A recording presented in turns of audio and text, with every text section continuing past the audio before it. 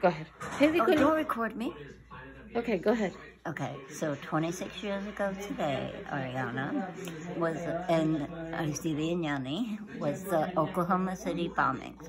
I know because I went for a level 2 ultrasound and my amniotic fluid had gone down drastically and Ariana's right thigh bone wasn't as long as the left one. So they were going to do a non-stress test on me. So I called Mom and Nick, Ariana's dad, who were at Phil's. I was at Women and Infants, crying, telling them they were going to do a non-stress test and what was going on. I was scared. Wait, why did they think that, why is it bad? Well, obviously, but, you know, what reasons did they explain why is it bad that the left thigh bone was not as long as the right? Oh, the right was not as long as the left, or the left? Because the right wasn't as long as the left. Because, well, I had a high-risk pregnancy. I know that, yeah. So they want, obviously, the length of the legs to be the same. Oh, yeah. But, right. Yeah. So they come up to me. Mom and Nick got there in, like, it's a half-hour ride. They got there in, like, 15 minutes. Wait, can you wait a moment, please? Anybody want to say anything right now when we can't hear you? Where are you when Mom's fishing?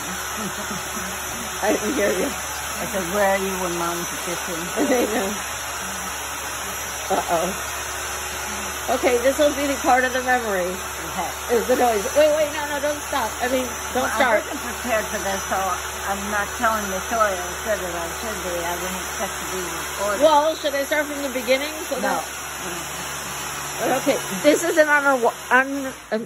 this is an awkward set. So they come up to me, the doctors come up to me and say, we're not going to do the non-stress test. We're going to admit you and put you on bed rest to see if your fluid goes up.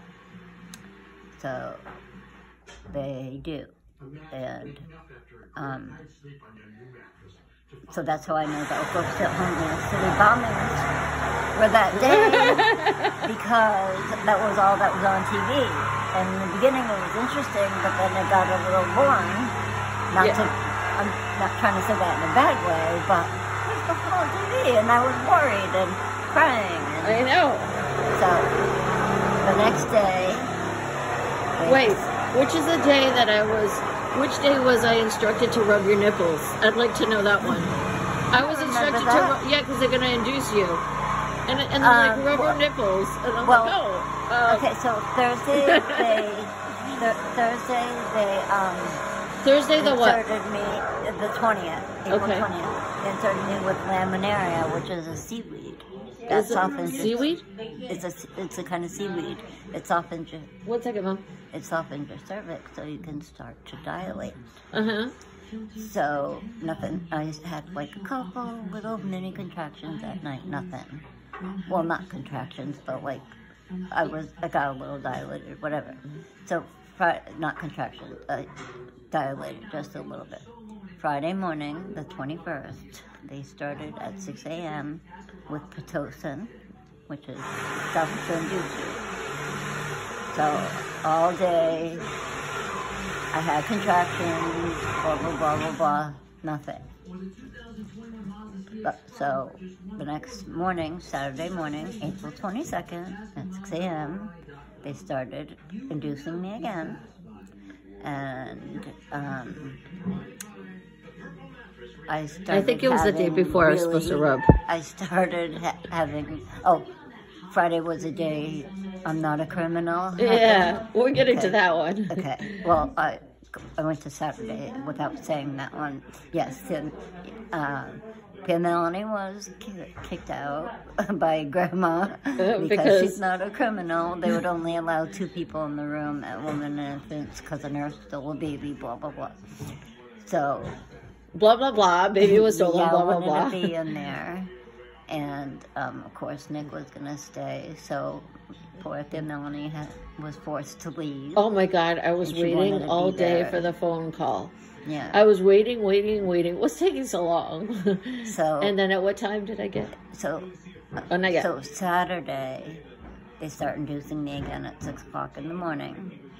And then, so I had they told me, you know how they have the machine with the Yeah. like the heartbeat thing. Yeah. They said you'll know you're having a big contraction when it's like a mountain peak. So I had 2 of those, and I said, "Give me the epidural." So of course it was a man anesthesiologist. And I'm having a contraction as he's trying to stick this needle in my back to numb me. And I had a contraction, and he's like, "I told you not to move." I said, "You can't do this without moving." You know, like a pregnant lady in labor. So they give me the epidural. And at 1:15 in the afternoon, Saturday, April 22nd, I started pushing. And I had, What time? I had doctor, anesthesiologist, students, because I was like high risk, in the room with. But I couldn't be in the room. With my. Yeah. I don't want to get graphic. What is that, Vicky? I'm very innocent. I don't know what. And we had waited, we didn't want to know the sex of the baby. And the nurse was like, "Oh, I see a lot of hair, it's a girl." And I'm like, and she's still, you know, and I'm like, "You bitch." I've been waiting for a long time. Like, you know? Yeah. Maybe it was a boy with long hair, but, you know. Yeah. Anyway. Yanni had a lot of hair. And the hair was black. Yeah. Because then it fell out and became blonde. And then Nuli didn't have any hair for a while. Right, exactly. For a very long while. So anyway, I started pushing at 1:15, and at 1:46 p.m., Saturday, April 22nd, Miss Arriana Maria DeMattis was born. Yay. And then that night, we kept her in the room with us. And we were like, "Oh, we have such a good baby," because we could hear all the other babies. Right? Arriana was sleeping. And then the very next day was, wow. Nuli was getting up her energy for the next day. Wow. Okay. And then she was jaundiced. Well, Monday I got discharged from the hospital. And I was trying to nurse her, and her little lips were all chapped. And Mom and I gave her sugar water. Gave her? Sugar water. Because we were, like, her lips were chapped. She was born 5 pounds, and 5 pounds, 7 ounces, and she went down to 4 pounds, 10 ounces. So. Which is scary. She was 5 weeks early. I know. I remember her being jaundiced. Like, I remember us asking, is she? She looks kind of yellow. Is it yellow? Is it my imagination? Oh, I told them this kid is, and I was 21 years old. I didn't know what jaundice was. I know. I was like, this kid is yellow. And they're like, no, she's fine. And no, she's fine. So they let me come home Monday. I'm trying to nurse her. We're not sure if she's getting anything. Mama's always right. So we give her sugar water. And I was so scared to give her her first bath. This was after the jaundice. I'm jumping ahead for 1 second. I was so nervous to give her her first bath, and you did. In this bathroom over here in the sink. Because she was so tiny. I know. So the next day, Tuesday, I was talking to you on the phone. And I'm trying to nurse her. And I'm like, Melanie, I'm not sure if she's getting anything. Her lips are so chapped. And you said to me, Vicky, if you're so worried, go to Dr. Cromley. So I did. That day, that Tuesday. And he sent us to South County Hospital to get blood tests. Blood tests from a 2-day-old baby is from the heel, and it's wah, wah, wah.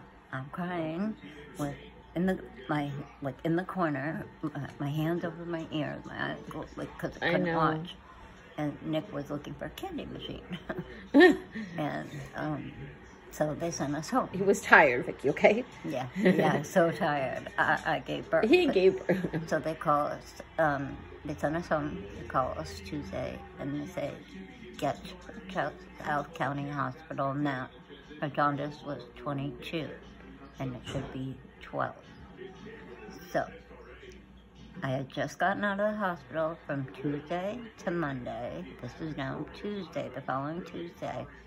Back at South County Hospital, where they put her under the light. They put her in an incubator infrared light with bandages on her eyes, Yeah. So the lights wouldn't hurt her eyes. And we could only hold her to feed her, and then to clean out the bilirubin. A 2-day-old baby will have about 1/4 ounce of formula. She was so hungry. She had almost an ounce of formula her first feeding. So she's always been a strong little girl. The nurse said to Mom, your granddaughter, this is just an inconvenience. Your daughter has lupus, just had a baby, needs to go home, and because I wouldn't leave the hospital, needs to go home and get some rest. So after much, much convincing, I left for like an hour.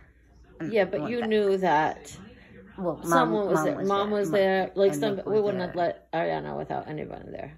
And then I went back, and then we had kept putting off getting baby clothes, saying next week we'll go to Rochelle's. And we did. She came early. Yeah. So Mom said, you two go to Rochelle's. She gave me $300 in cash, $95. That was a lot of money. Of course. And she's like, she didn't want us to take Aristide, who was 15 months old and a little toddler, because she wanted me to, relax. And so she had Aristide as a toddler running around, and every 3 hours having to feed Arriana and then clean out the incubator. And it got jealous that you and I got to go, and like he really wanted to look for baby clothes. I know. And left Mom there alone. If his loyalty wasn't to Aristide, his loyalty should have been to his child. Wait, now you're making it more. So, the night before, by the way, she was born, I'd like a quick mention of what happened. Not the night before she was born, but the night before you went into the hospital. What had happened? Let's go. Oh, that was the night before? The rescue? Yes. That was the night before? Yes. What happened? Maybe that's what made my amniotic fluid go down. We always say that. My sister and I had this little dance to Let's Go Zudia.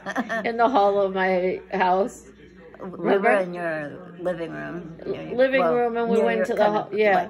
Over there. And Manoli and Nico were in front, like laughing.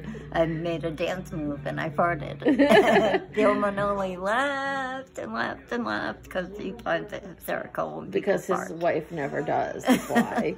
So he never heard the noise before. I have a story about that, but I'll tell you at another time.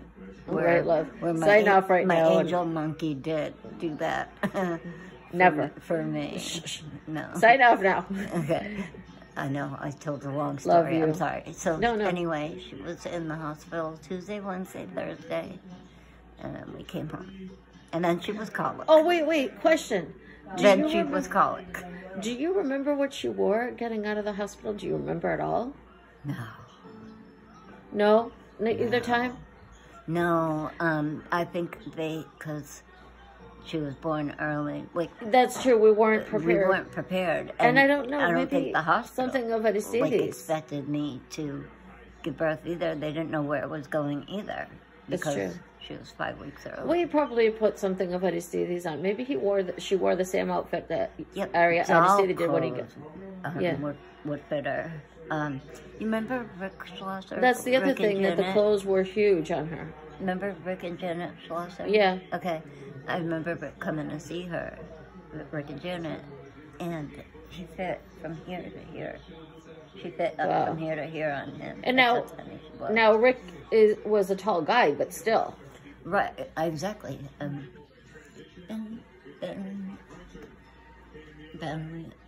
that Sunday is the day after she was born. Friday we sold pills. Saturday she was born. Sunday. What? Sunday, Manoli. Yeah. Drove to North Carolina.